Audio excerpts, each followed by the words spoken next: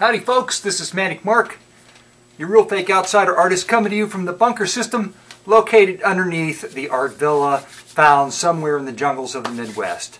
And today I'm coming to you with a new feature. Well, first of all, happy holidays. And you're probably wondering why this is like a hockey mask, and why would you be wearing a hockey mask? It's kind of frightening, a hockey mask on the holidays, don't you think? Well, it's actually a protection mechanism. I'm protecting myself against my new feature today. And the new feature is Manic Mark's Most Horrible Record Ever Award for today. And that would be 2022, 12, 17, 2009.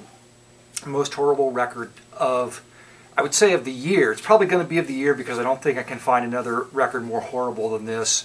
But when I give out this award, it's going to be dated, so I could give out more than one during the year. And this is going to be a very rare thing because when I do a record, I take a record and it's usually a private press, oddball sort of thing, and there's value to it. Intrinsic value that goes beyond what some people would call, just a horrible piece of art. And usually there's something about what I'm talking about that I like, so I don't hate these records.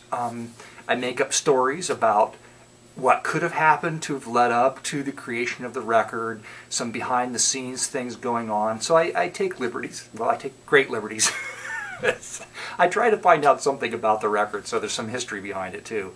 But I make up these little fantasies. But in this case, like for instance, like the Partridge Family, the Brady Bunch, they've got records out, right?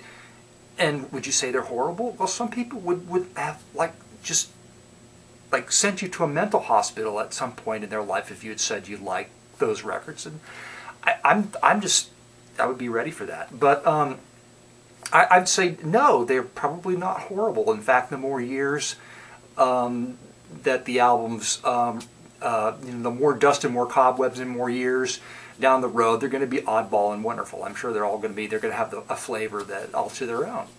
And so I can't say that there's some people that are going to like them just for what they are, and some people that are not. So, but in this case, the problem is that any record you pick, probably even this one, just because somebody's just going to be arbitrary. any record you pick, somebody's going to say, well, no, you're wrong, that's not horrible. But I think in this case, 99% of us, and the other one arbitrary, sarcastic percent, even they, will have to admit that Manic Mark has found probably maybe the most horrible LP ever produced on the face of the earth in all the history of mankind, and perhaps space aliens too. I could just include other races of beings and their recorded music in with this award I'm presenting today. And the award goes to this, and I got to set this up. I got this record at Goodwill just yesterday, and it came from Germany. In fact, it was bought and purchased in Germany because it's got Deutschmark price stickers on it. So how it ended up in the record bin at Goodwill, I have no idea. And another thing that should have alerted me to it being horrible is that the records, don't think have been played very much. It's obviously a reason for that. You will hear it. So I'm going to show you the cover. And not only is this just the most horrible record, the whole record, all the tracks have to be horrible. The cover has to be horrible. It has to be horrible just all the way around. And how hard, it's going to be really hard to find examples of that. But look, this is the most horrible duck drawing I've ever seen. The LP is weird in that it came from Germany, and some of the song titles are written in German, some of them are in English, and the title's written in English. It's very weird. It's printed on typing paper. It's a very flimsy cardboard cover. And again, look at the drawing. That is the most horrible drawing of a duck I've ever seen. So the cover's horrible. And I'm going to tell you right now, I'm playing the title track, which is Happy Sunrise, which is kind of a horrible title. But every song on this LP sounds exactly like the title track. It's the same, but I have to qualify that because by the time I got to the end of the first side, the record was starting to mind meld with me, and it really frightened me. So it was best, I thought, for my own mental health, not to actually listen to side 2. But every track on the first side is exactly, it's almost like the same thing, with a few notes changed around. The same rhythm.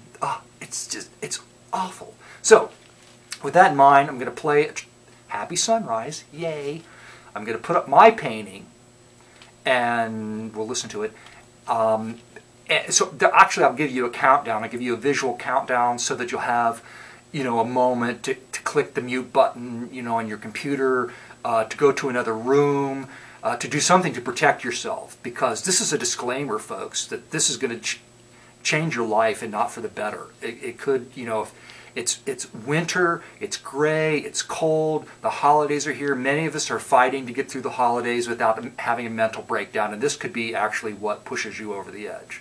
I'm serious about that. So my painting, I'm just going to describe that. So when you're listening to this song and having a mental breakdown, you could be looking at my painting, and perhaps my painting will prevent that. So what I figured happened to Happy Duck here is that after this LP, he had to do something that was so completely different because of the mental state that he was in, having done this record, that he got into some kind of nihilistic punk cult in Germany, bondage punk leather cult in Germany, and he did that in an effort to cleanse his soul. And so basically the painting is Lucky Little Bird. It's the awards painting, basically. But my story is that Lucky Duck had to do something in his life so completely drastically different than his appearance on the cover of Lucky Little Bird that's what he became for a short while. I think he's probably recovered from it at this point, but who knows? This could damage one for life. So anyway, thanks, folks, and happy holidays, and I hope you're no more afraid now than when you click the clicky thing.